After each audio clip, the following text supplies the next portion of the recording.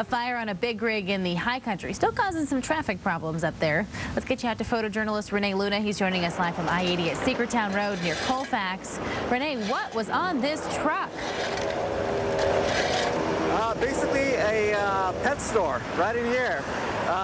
We got the cleanup process in effect right now. As you can see, all the firefighters and Caltrans guys all banding together here. The only live animals that we had on this load were a fish. They all survived, and they were taken away about 10 minutes ago from Placer County Animal Services. So there's still a few hot spots, as you can tell over here. See that smoke right there? I'm not sure what that is. It's probably some sort of, I don't know, maybe hamster padding or something like that. Driver, I spoke to briefly, and he's doing okay. A bit shaken up, but he's fine otherwise. This all went down about 4 o'clock this morning. I noticed his brakes were smoking pretty bad, so he pulled over, and that time his tires had caught fire, and this is what happened. Truck completely engulfed. Apparently the number 2 lane is shut down, but we got the number 1 still open.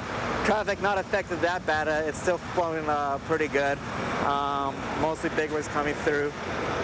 Spoke to the chief there a while ago and said this is common up here where trucks overheat and sometimes they catch fire. Sometimes this happens. Hey, Renee, did they tell you exactly when this may be back open again? I couldn't give you an exact time, but his words were they were going to be out here for quite a while.